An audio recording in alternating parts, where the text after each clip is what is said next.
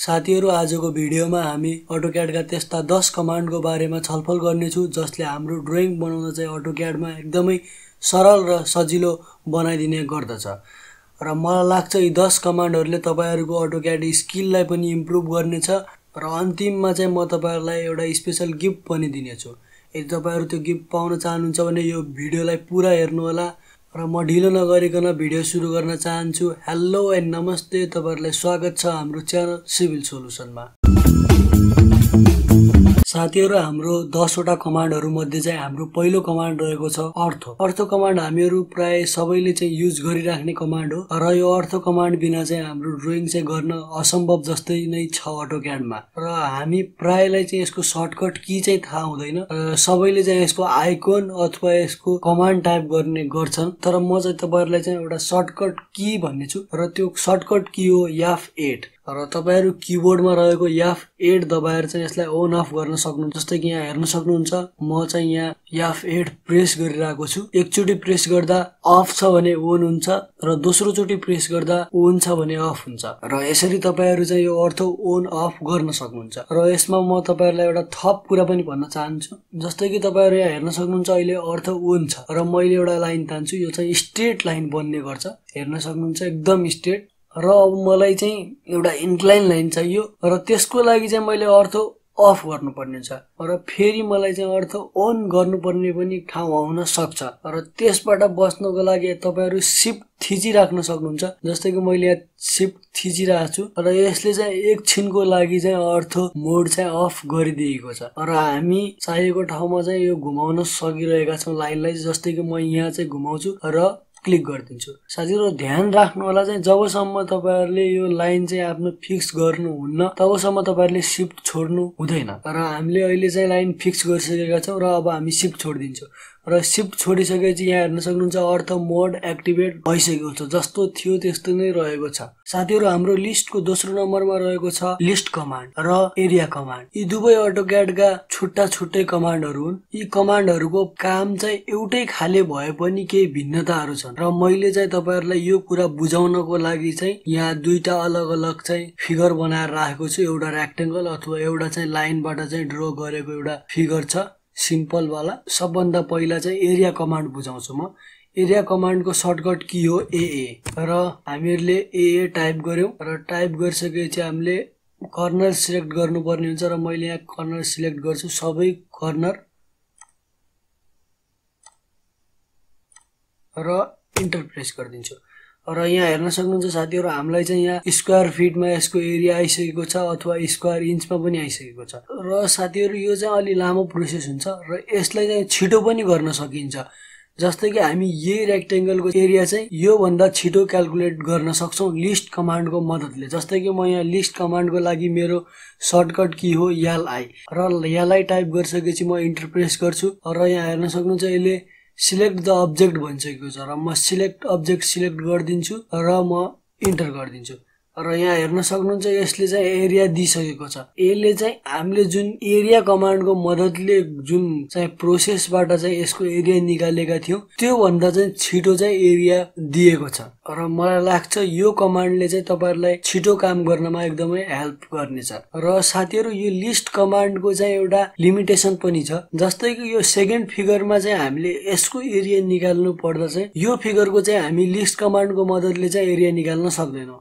जस्तै कि म यसको लिस्ट कमान्डले एरिया निकाल्न ट्राई गर्छु र म यहाँ अब्जेक्ट सिलेक्ट गर्छु र यहाँ एन्टर गर्दिन्छु र यहाँ हेर्न सक्नुहुन्छ यसले चाहिँ एरिया दिएन। किनभने चाहिँ लिस्ट कमान्डको मद्दतले यदि तपाईहरु एरिया निकाल्न चाहनुहुन्छ भने एउटा क्लोज्ड रिजन भित्र मात्रै चाहिँ निकाल्न सक्नुहुन्छ। तर बट चाहिँ एरिया कमान्डको मद्दतले चाहिँ हामी हेर्न सक्नुहुन्छ म चाहिँ यहाँ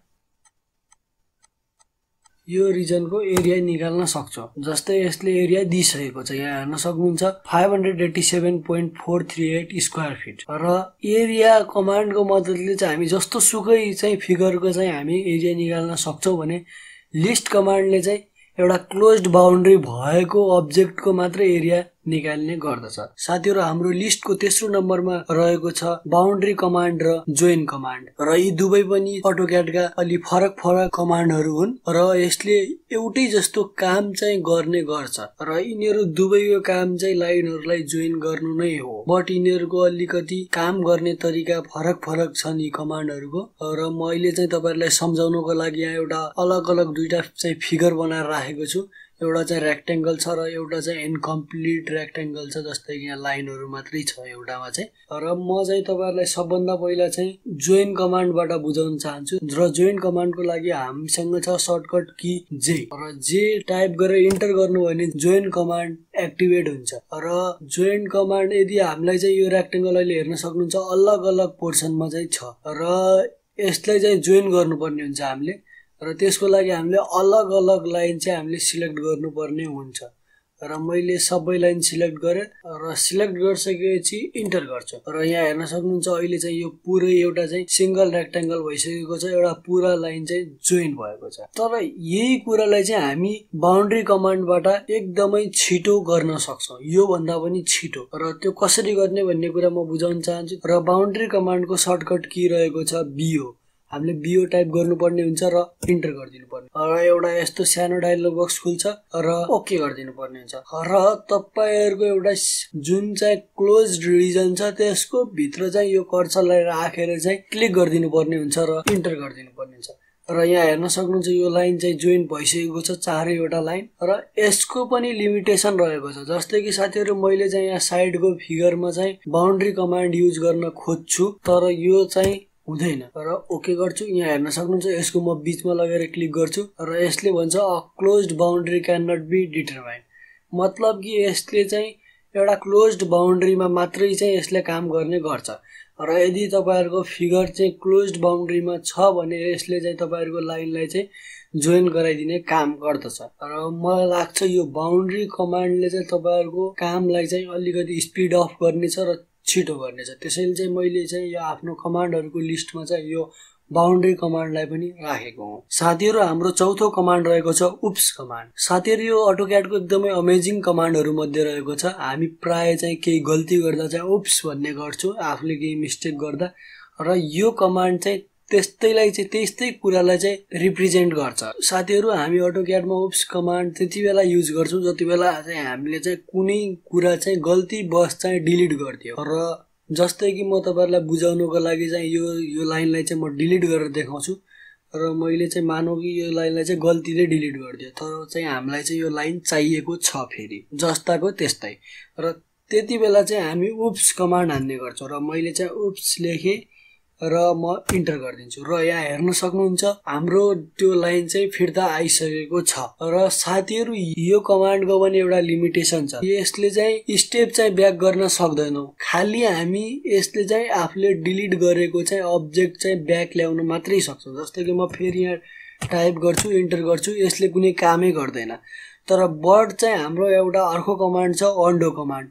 अन्डो कमान्डको सर्टकट की हो यु र इन्टर। यो इन्टर गरेपछि हामीले चाहिँ यो जुन कुरा अगाडि गरेका थिए त्यो चाहिँ ब्याक हुन्छ। जस्तै कि म यहाँ गर्छु, यहाँ हेर्न सक्नुहुन्छ अन्डो कमान्ड गर्दैछु ब्याक आयो, यहाँ हेर्न सक्नुहुन्छ मैले जुन कुरा स्टेपले चाहिँ यो लाइनहरु ड्रा गरेको त्यो चाहिँ ब्याक हुँदै गइराछ र यो डिफरेन्सेस छ उप्स कमान्ड र अन्डो कमान्डमा। साथीहरु हाम्रो पाँचौं नम्बरको कमान्ड रहेको छ कमान्ड लाइन कमान्ड र यसको सर्टकट की रहेको छ Ctrl+9 र साथीहरु यसले के काम गर्छ भने तपाईहरु यहाँ हेर्न सक्नुहुन्छ यहाँ चाहिँ तल कमान्ड लाइन दिएको छ। यो कमान्ड लाइनलाई चाहिँ डिसेबल गर्न सक्छ, यहाँबाट चाहिँ इन्भिजिबल गराउने काम गर्छ यसले चाहिँ।